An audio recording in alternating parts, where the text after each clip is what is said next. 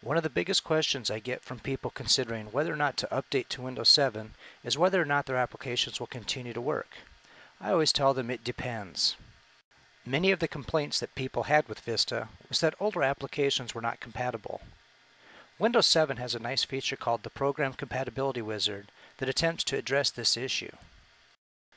There are a couple ways to access the Compatibility Wizard, but the easiest way is by clicking the Start button, then typing Action Center in the search bar. Then select Action Center from the search results to actually open it. On the left-hand side, find the Windows Program Compatibility Troubleshooter, and then click Next. This will open a list of all installed applications.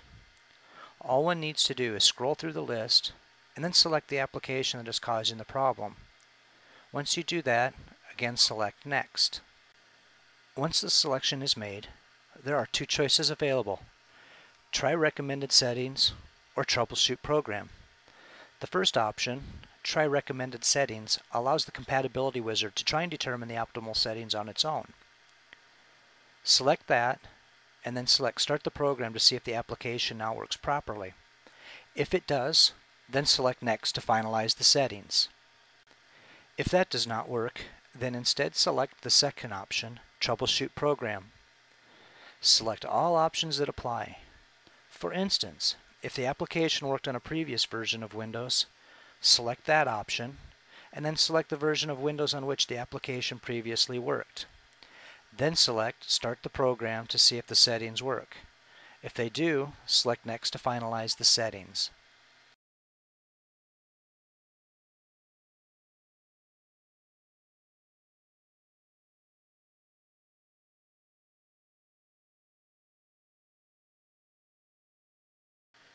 More information about using the Compatibility Troubleshooter can be found at the following website.